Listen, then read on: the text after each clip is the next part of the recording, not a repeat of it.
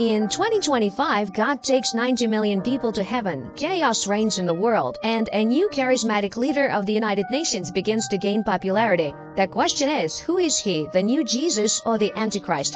For a long time, everyone said that disappearances happened suddenly, but there were plenty of warnings. Although politicians at the highest level categorically deny God's involvement in the disappearances, and others refuse to remember what was written in the Bible, there are various versions, from aliens to natural phenomena. During this time, Jonathan Stonegal decides to buy the largest information system, Eden, and build a temple for a new religion. Despite the fact that people stop believing in the government, crime rates increase and the number of suicides rise. One of those who lost their family is pilot Rayford Steele. His wife Irene had been trying to lead her husband to God for years and even brought him to services at the Church of the New Times. But her husband, though not arguing, was in no hurry to become a follower. Everything changed when part of the passengers disappeared from his plane in the middle of a flight at an altitude of 9 kilometers. He immediately understood what had happened thanks to Irene's warnings. Now Ray missed his wife and son, who also disappeared, and wanted to believe in the rapture. One day, journalist Buck hosts another program about disappearances. In recent times, the world has faced an increase in the percentage of serious crimes, and experts predict a worsening. His guest is a doctor who investigates the pandemic of evil but cannot answer Buck's questions, but assures him that the second wave of disappearances will soon pass. Buck is stunned by the statement, and the doctor's words that this forecast was made by computers. He wants to know where the data on which the conclusions were based came from, who exactly obtained them and where, but at that moment the broadcast suddenly cuts off. At that moment, Ray confesses to his daughter Chloe that he agreed to a couple of flights. It's time to get back to life. Meanwhile, the outraged journalist tries to find out who exactly cut off his broadcast and goes to the boss's office. On the way, he is stopped by the operator of his studio, who apologizes, saying that he couldn't argue with the bosses. The angry journalist reminds the leader that many have lost loved ones, and people need an understanding of what happened, not constant footage of suicides. At that moment, the secretary announces the release of an article stating that Nicolae Carpathia, a former ambassador of Romania, is being considered for the new Secretary General of the United Nations. But the boss threatens to cancel Buck's show if he doesn't listen to his opinion. Buck leaves in anger. Meanwhile, Buck watches a speech by an official who calls on all governments of the world to unite and create a single world state, and then calls his friend, Dirk. Dirk suggests meeting to discuss the matter in person. During their meeting, Dirk tells Buck about one of the analytical firms that has taken over the market and is passing unverified data to the United Nations. In other words, they can say whatever they want, backing it up with fake survey reports. But in reality, they don't have actual data on the number and names of the missing people. This means that they are creating this crisis themselves. After this, Dirk demonstrates a clear diagram that shows that only a few corporations control the world. 15 TV channels, 120 radio stations, 300 newspapers, and even pharmaceutical companies. And among them is the name of Buck's boss. The journalist objects, saying that a family of well-known businessmen runs the TV station. Then Dirk asks, has anyone seen this family? Stonegal owns the companies and has been promoting the idea of a global reset for years. During the disappearance, Buck was on a plane where he met an amazing girl, and he shows his photo with Chloe. Meanwhile, Chloe wonders if things could have been different if your mother had never read the Bible. She goes to meet Buck, who tells her about Dirk's discovery and confesses that he doesn't want to be involved. He is bothered by people's trust because he thought he was telling the truth, but it turns out that he's just being manipulated. At that moment, everyone's phones receive a message about the beginning of the second wave of disappearances, and Buck rushes to the studio, where he tries to find at least one witness who has seen someone disappear during the show again. His guests refer to various sources, but there is still no exact confirmation. And then Buck puts forward his theory. It's the new technology. Not long ago, people would open their mouths in awe while watching gadgets in the hands of the heroes in Star Wars, but now everyone has one in their pocket. High-end technology is like magic. At this time, news comes of a UN conference where Stonegal calls for a united effort against a new threat because the Great World Reset has begun. Many countries will go bankrupt and some will live in poverty. Therefore, the United Nations approves the introduction of a unified payment system, Eden, invented by scientist Rosenzweig, which he freely gives to the use of a unified government. Buck goes live and begins to ask questions, to which Stoneagle admits that the first thing that needs to be done is to establish peace in the Middle East. Later, Buck tells to his boss, pointing out that the doctor is collaborating with those who call for the unified government, promising worldwide prosperity, but also scaring people with catastrophes. But Buck still hasn't found anyone who can confirm the reality of the disappearance of people. 90% of the data came from Stoneagle's firm, so they benefit from intimidation, after which they declare the takeover of the World Bank. The boss forbids Buck from sharing his conclusions with the viewers. Meanwhile, Ray finds a Bible in Irene's phone, but strangely, the search engine does not display any chapters mentioning ascension or disappearance. The church's account is blocked, and the pastor's number is not in the contacts. The man goes to the church building and discovers locked doors and broken windows. Armed with a golf club, Ray enters the church from the back and finds the pastor. At this time, Chloe is attacked by a hooligan. She manages to fend off her purse, but her hand is injured. While gathering her things, Chloe finds a church pamphlet where Ray is currently helping the pastor who was attacked by hooligans. The pastor believes that the disappearance is the rapture and Ray's wife and son are okay.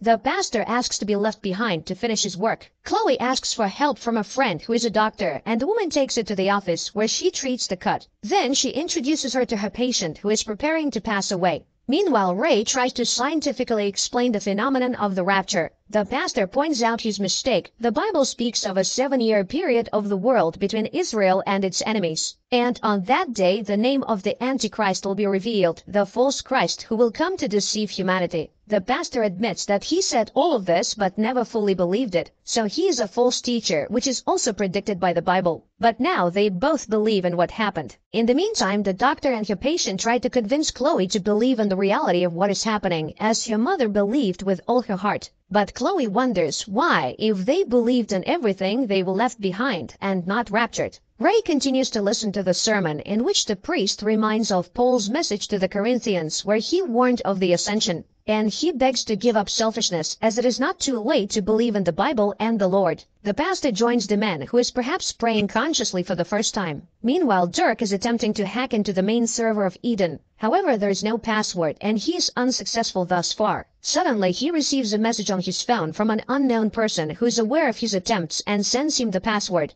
Dirk gains access to the system. At the same time, Ray's former colleague visits him, hoping to continue their recently started romance. She has left the company and will be working for the United Nations and is willing to put in a good word for Ray. However, he declines the offer and apologizes for his behavior. He is certain of his salvation and has accepted Jesus. The woman leaves, unwilling to listen to his words about God. Dirk informs Buck about what happened. Meanwhile, news reports are airing about the arrival of Nicole Carpathia at the United Nations, greeted by enthusiastic crowds. Buck visits Dirk, who shows him strange lines of code in Eden. It appears to be more than just a financial system and includes biometrics, surveillance, and social ratings. Whoever controls the system will control the entire world, even down to food purchases. The person who sent the password is willing to provide all the data to Buck so he can expose it. Dirk suggests meeting with the person. In case of his arrest, if it is a setup by the FBI, Buck can show the evidence to the public. Later, the journalist confesses to his assistant that he has found evidence and will soon show it on TV, unaware that one of his colleagues is taking pictures of his materials and then calling an analytical company. Afterwards, the boss calls in Buck and announces his dismissal. Meanwhile, Ray is trying to persuade Chloe to come to church, but she refuses. A sick woman who overheard their conversation demands to be taken to the pastor.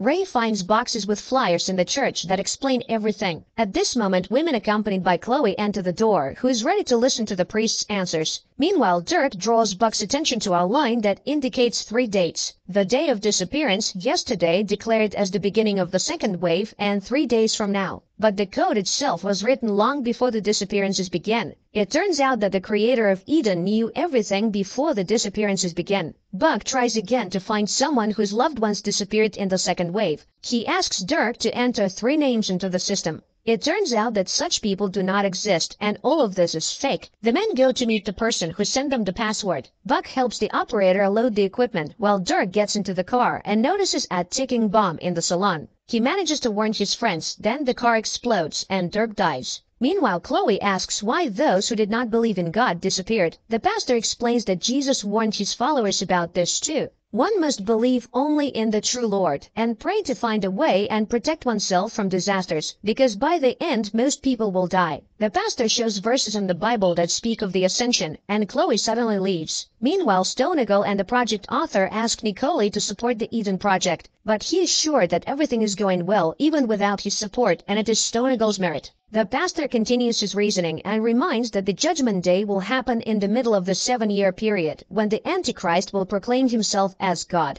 and the whole world will believe him. At this time, Chloe goes to the cemetery, while Buck goes to Dirk's secret room to get his laptop, but the feds notice him and give chase. Buck is forced to hide in a garbage bin. One of the agents, angry that he let the journalist get away, shoots at the bin, hitting the laptop. Meanwhile, Stoneagle informs Nicole that he has chosen him as his successor. Buck's operator calls him and informs him that the studio is being raided by the feds, and his assistant is allegedly found drowned in the bathtub. The operator assures him that everything that is happening now was described in the Bible. Meanwhile, a doctor asks Ray questions. Her husband and his wife were true believers, so why didn't he believe? The man blames himself for being inattentive and foolish, but Irene fulfilled her task. He finally heeded her words. The doctor admits her own disbelief, and Ray comforts her by saying that unwavering belief is knowledge. True faith is when you go to Christ even with doubts. And it's not necessary to go to the Lord. Just open the door to which he's knocking right now. At that time, Buck finds Chloe at her mother's already dug-up grave. The pair opens the coffin, finding only her dress. Chloe has received undeniable proof of the rapture. A few parishioners come to the church, and the pastor calls for them to stand with him. But Buck refuses to believe, while Chloe stands beside her father. The journalist calls Rosenzweig and tells him everything he learned about Stoneagle, who used his Eden for his own purposes. The scientist goes to Nicole and asks him to bring Buck to him. But first, Ray asks the guy to look at his conclusions based on studying the Bible. Buck mocks his assumptions but suddenly notices one phrase. It's the password for Eden, and starts studying the scheme created by Ray. It turns out that to build the temple, peace for Israel must be achieved, and this would be unrealistic if Stoneagle did not take it on. So, is he the Antichrist, or maybe it's Nicole? Buck does not believe it. He saw what was in Eden and understands that its owner will gain power over the whole world.